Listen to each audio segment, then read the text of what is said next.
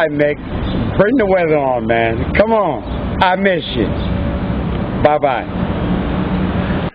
Oh, I miss you more. That was a nice one, wasn't it? All right, clouds will start to take over later tonight and into tomorrow.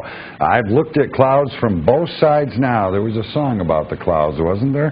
Some sun Saturday, and then the bottom falls out late Saturday night, even into the dawn hours there. All right, as far as the cloud cover, like I said earlier, we'll be mostly quiet as we go through the night. A few more clouds out there. More will move in for tomorrow. So you still might have a chance to see some of those Gemini meteor showers. Look in the northeast skies.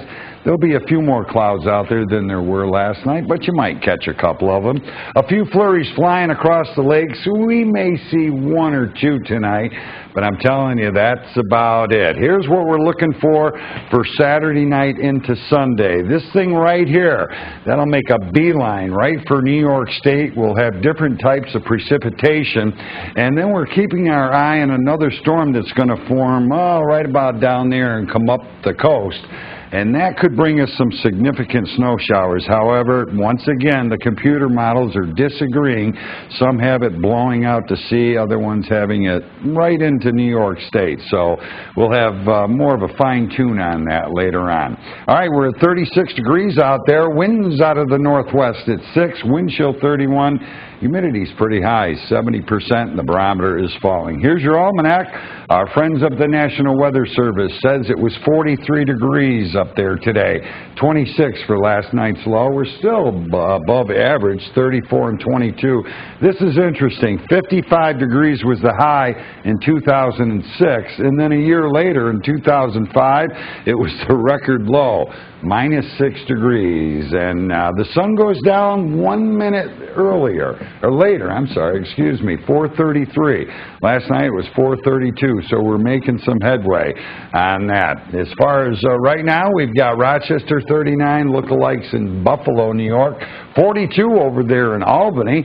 They'll get some cold air later on tonight. And who do you know at Bodie State Park, where they woke up to -14 degrees. They're pretty much right on the line of Nevada and California, at the foothills of the Sahara Nevadas. There's part of them right there. It's a ghost town now, but it was cold there this morning. And this forecast is dedicated to anyone who ever saw Mommy kissing Mrs. Claus. And we'll take it from there. Partly cloudy skies, maybe a flurry or two. Yeah, it's going to be cold, 26. For tomorrow, partly sunny, a bit cooler. 39 we'll go down to. And tomorrow night, a chance of light rain and wet snow, less than an inch though, so not too bad. 28 degrees, and here's your 5-day. Let there be peace on earth, let it begin with me. Let there be peace on earth. And everyone said amen. Sunday looks miserable out there. Rain, sleet, freezing rain, wet snow, 38, 30. Monday, mild enough for all rain, 44. Tuesday, same thing, light rain, 38. Possible flurry at night as the temperatures start to go down. And Wednesday, temperatures falling, rain and wet snow, 35 and 29.